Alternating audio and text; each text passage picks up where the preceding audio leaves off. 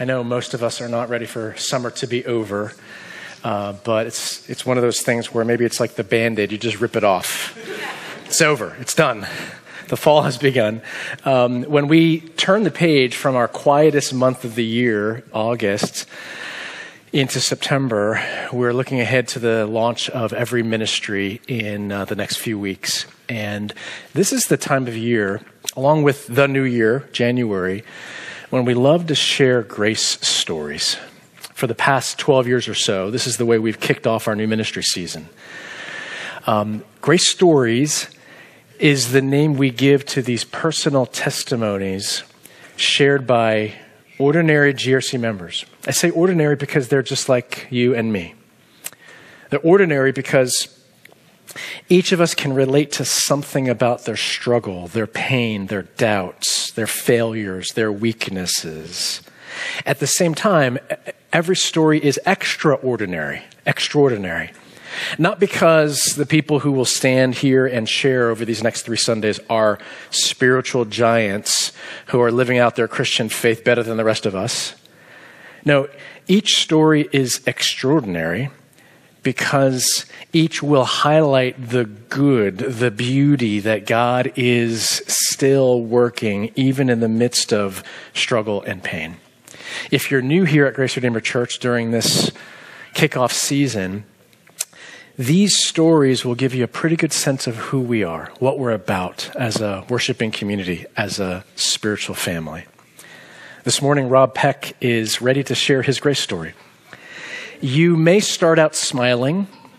You will probably do some crying, but by the end, our hope is that you will be worshiping, that you will place more so than before worth where it belongs, not on what is seen, but on what is unseen and eternal. Rob. Thank you, Peter. Sorry, this chemotherapy is doing some strange things with my hair. By the grace of God, I was born into a loving family who followed Jesus. My parents taught me the Bible from a young age. I went through a rebellious period in middle school and high school. Then you need encouragement about a rebellious teenager. I encourage you to talk to my mother. She'd be happy to talk to you. God can work in any child's heart. I came to claim my parents' faith as my own through the faithful ministry of one of our youth leaders. God led me to my Proverbs 31 woman during my freshman year of college at Covenant. Mrs. Dad wanted us to wait until we graduated, so we got married the week after graduation. We then went to nursing and medical school together at Vanderbilt, and then to Boston, where I completed my residency training in medicine and pediatrics. Our dream was to work together in Africa, helping to train African doctors and nurses. And God miraculously provided a job with Cornell Medical College to do exactly that right as I was graduating from residency. We moved to Tanzania in 2007 with 2 young children, and God soon added 3 more to our beautiful and chaotic family. We lived in Tanzania for 16 years, helping to start medical school. God taught us so much during those years. God directed our steps back to Fairlawn in the summer of 2023, and we have been attending GRC since our first Sunday in New Jersey. By the grace of God, our kids settled well into local public schools and made friends, and our oldest moved off to Covenant. We were adapting to a new normal and started 2024 with great thanksgiving and anticipation.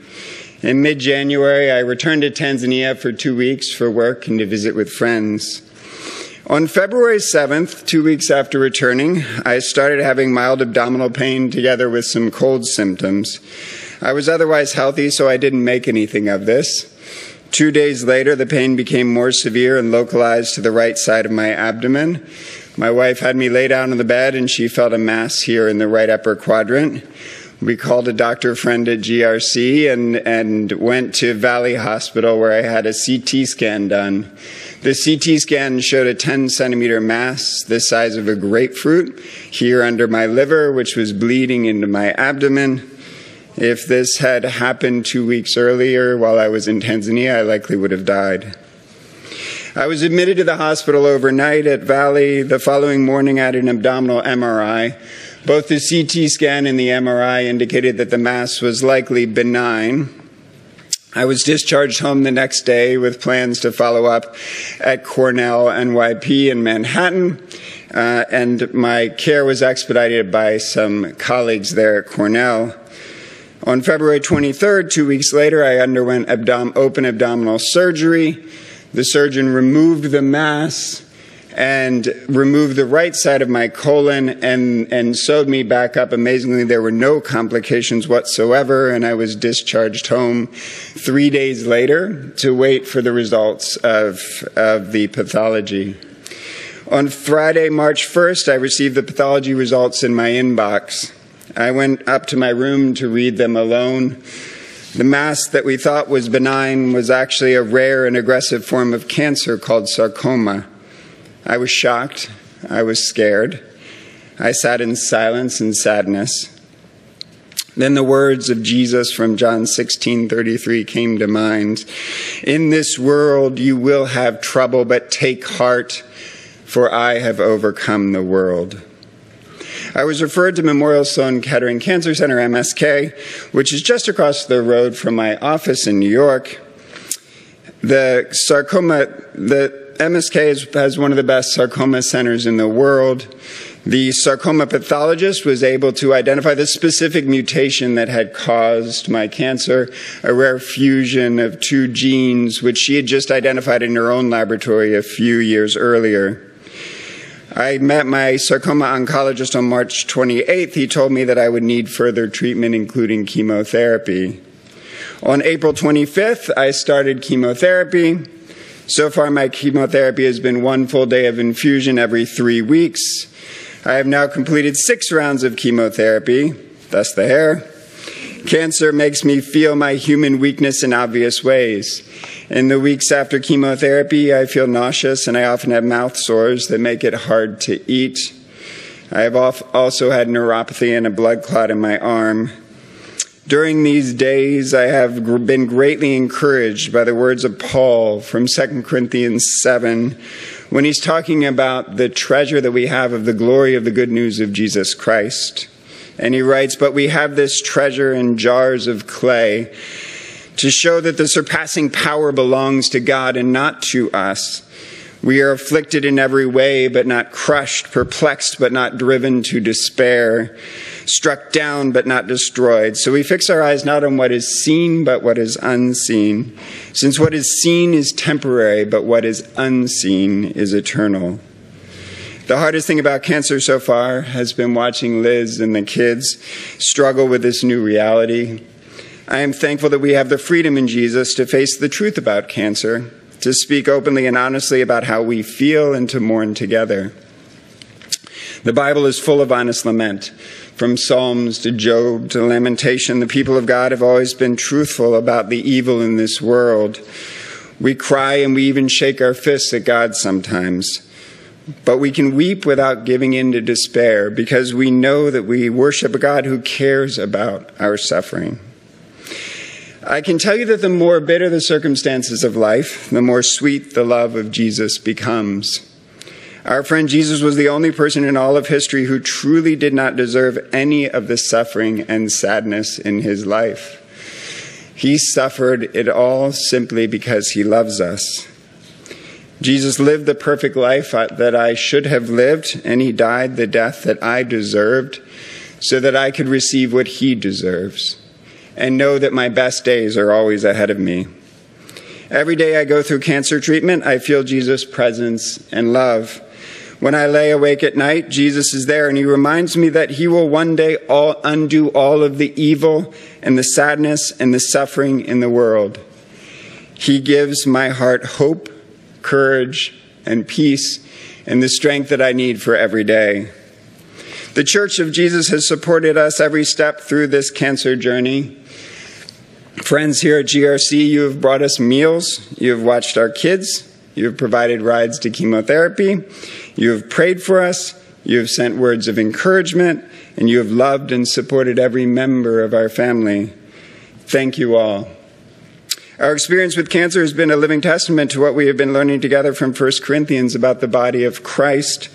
Part of God's solution to our suffering is that we should engage in the suffering of other followers of Jesus. As it says in 1 Corinthians, if one member suffers, all suffer together. If one member rejoices, all rejoice together. Having cancer is like being on a train to an unknown destination. There are dark tunnels, but also many beautiful vistas.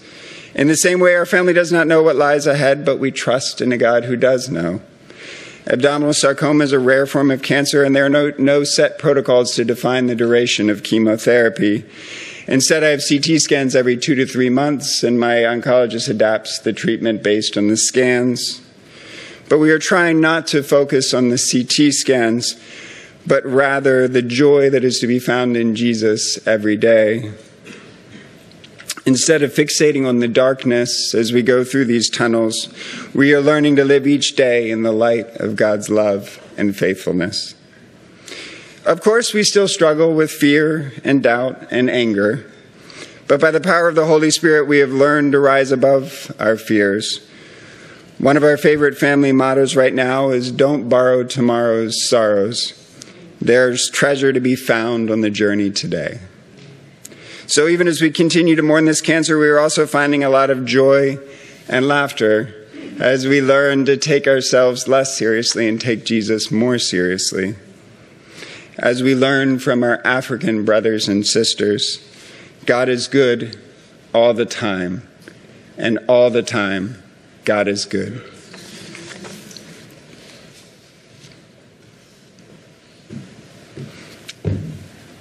No applause for you. No applause. That's okay. None whatsoever. God, how is it that you intend to use a man battling cancer to encourage us, to lift up our eyes, to know where our help comes from? It comes from you, the Lord, the maker of heaven and earth. And so continue to cause the light of Christ to overflow from Rob and the Peck family. Continue to use their faithful following after Jesus to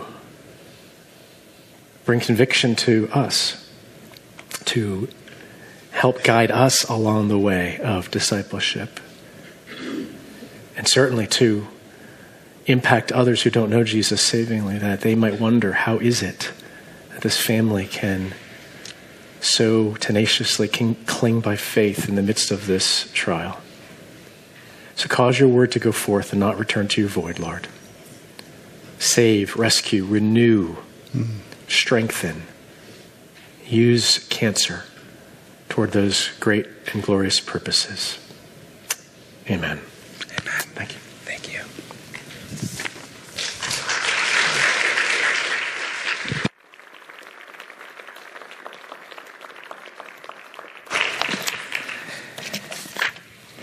Thank you, Rob, for letting us in. You know, Rob didn't hesitate when I asked him a couple of months ago, and his willingness to share so transparently with us is not driven by some measure of courage. It's certainly not driven by any need for attention. Rob is motivated by a longing to glorify and magnify Jesus in and through his life.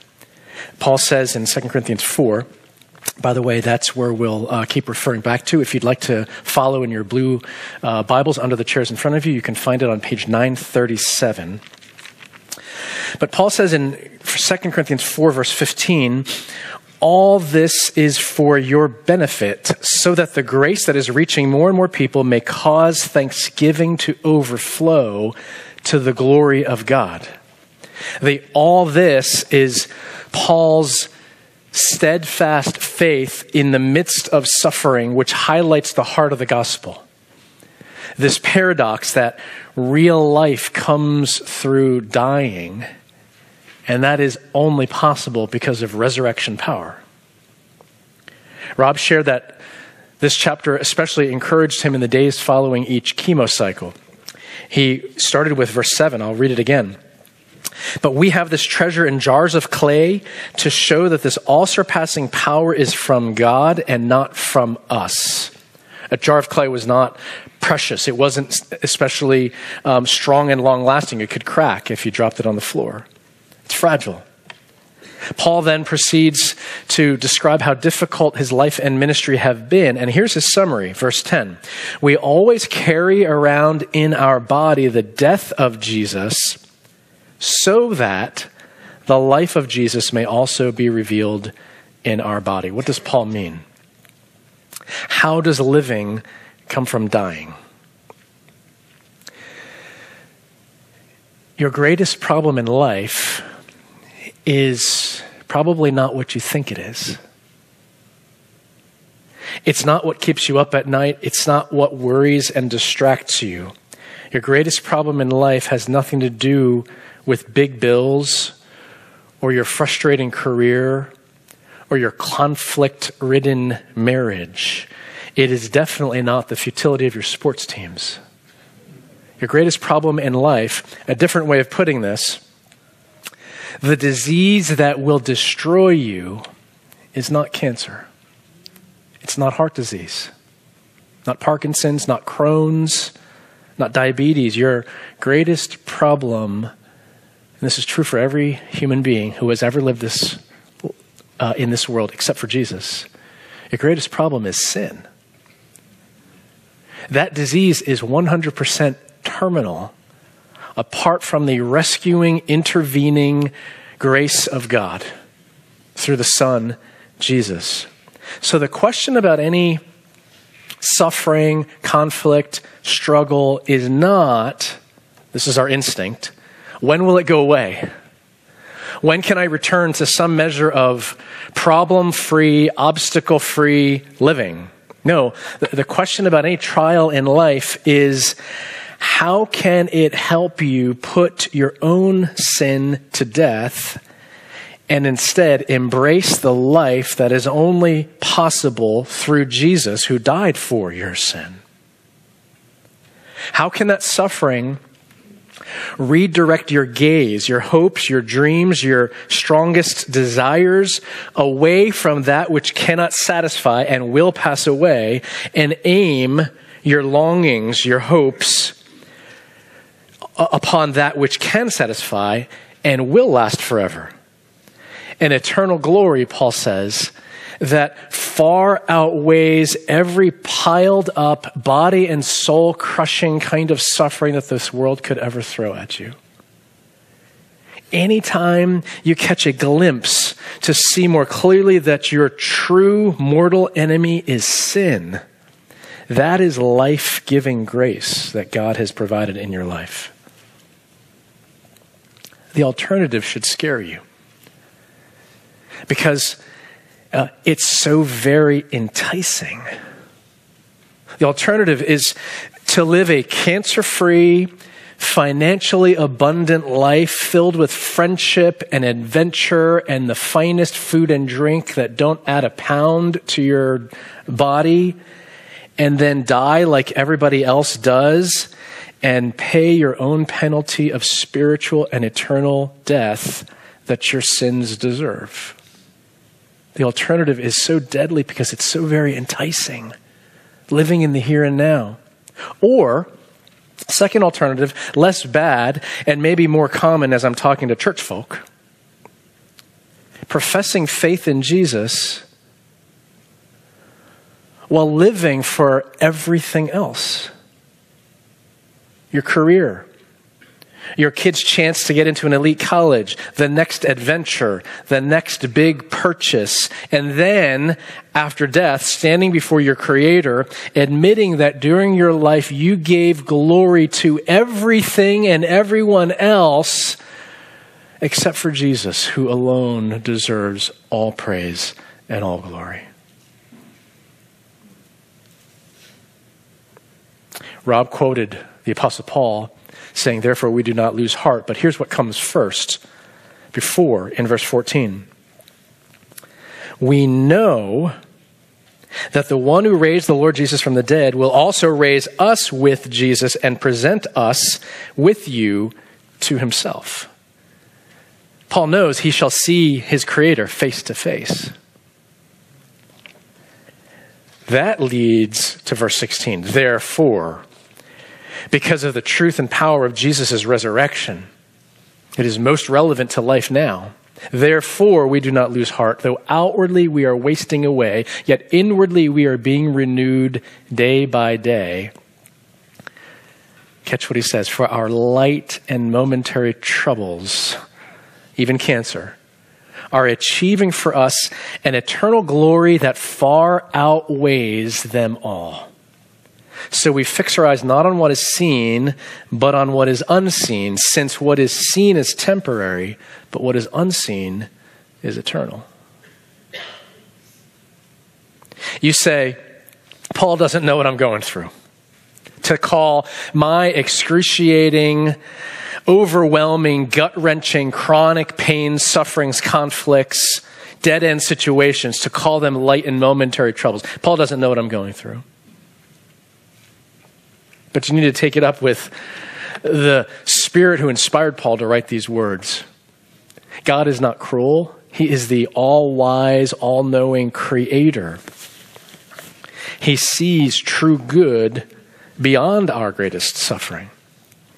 And Paul identifies the disconnect anytime we have a hard time believing that what we're going through right now are light and momentary troubles. Paul identifies the disconnect. The eyes of our hearts are fixed on what's seen and temporary, which naturally leads to anxiety and all kinds of stress, because what we treat as true treasure in life, seen and temporary, is always slipping away from us. It's always breaking down. It's always losing value. Pastor and author John Piper, almost 20 years ago, the day before his cancer surgery, wrote an essay with 10 points called Don't Waste Your Cancer. There it is. Snap the QR code. If you miss it, just shoot me an email.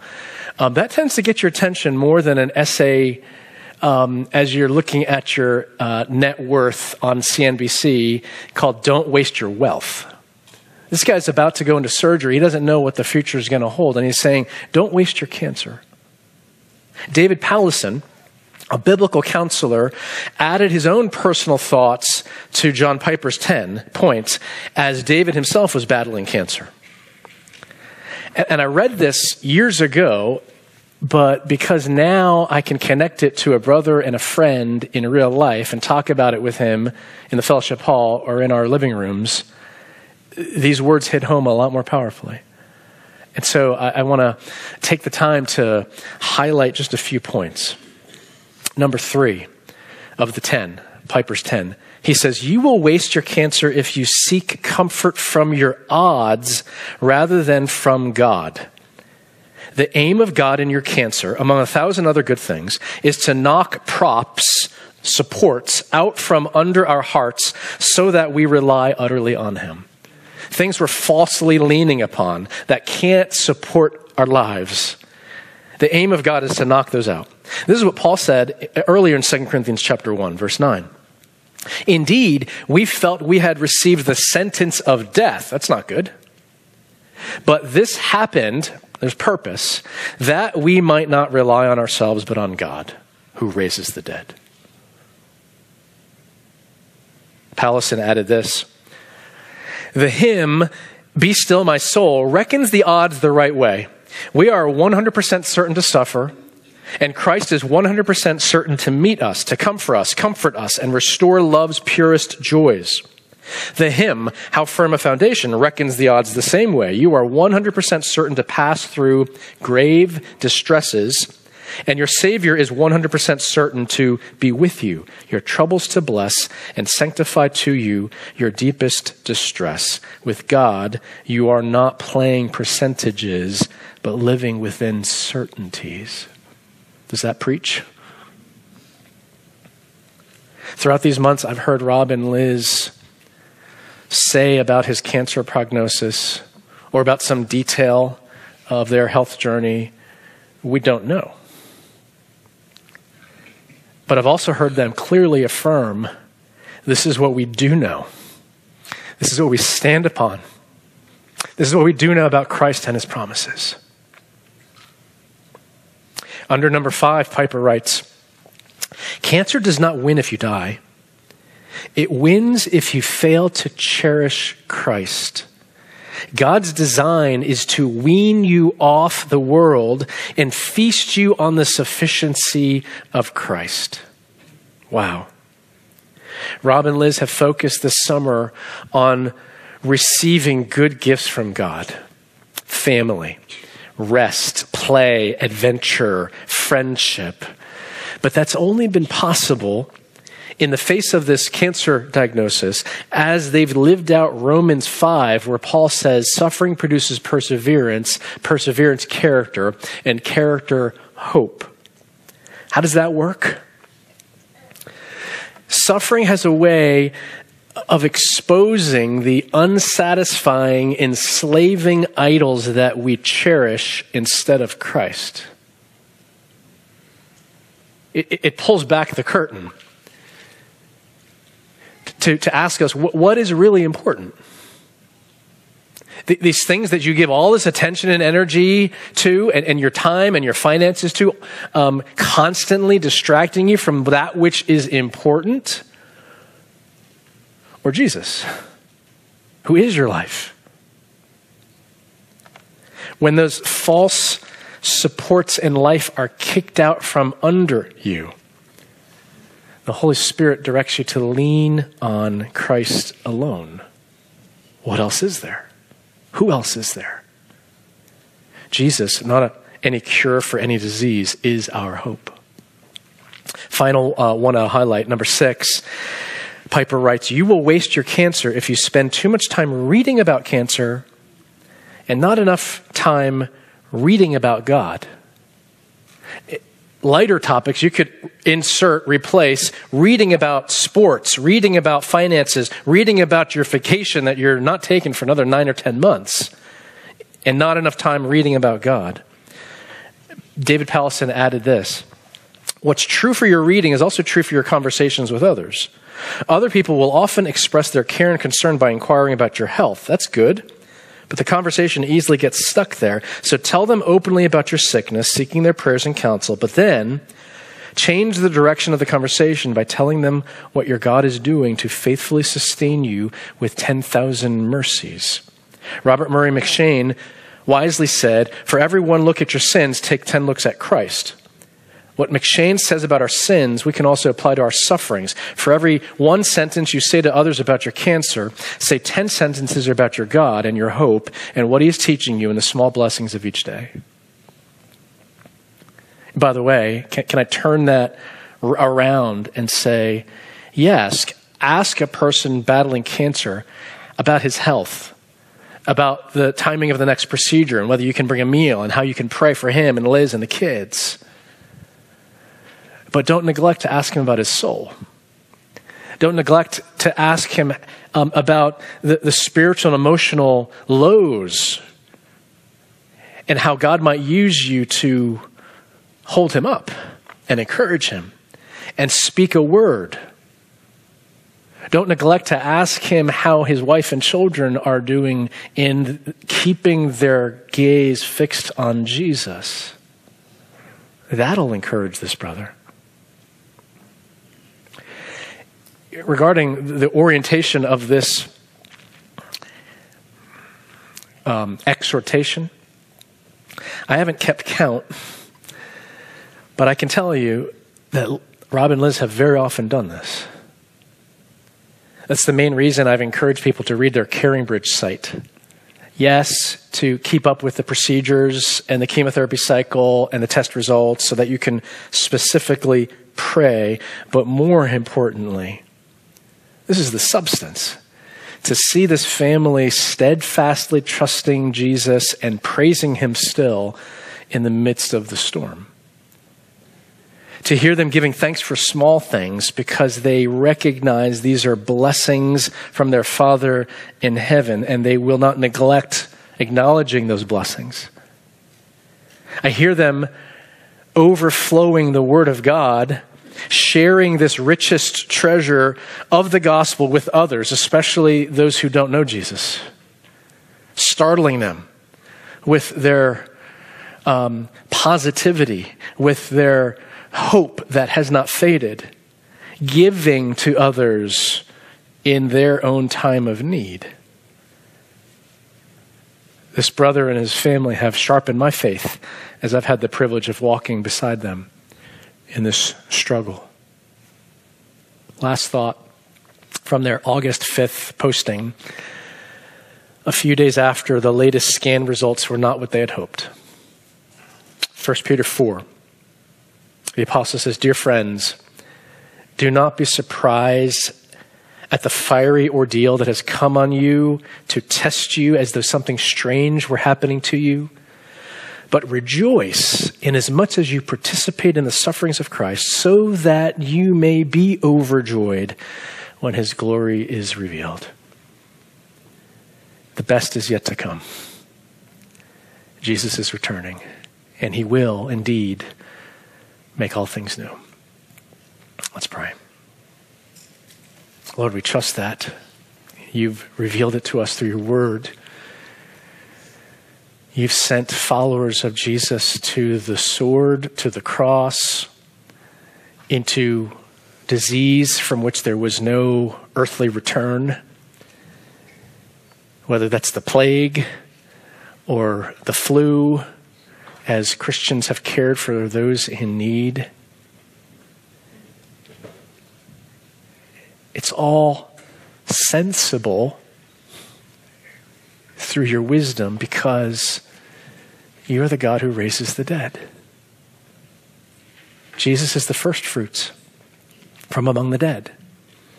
And all of your people who cling by faith to him will follow.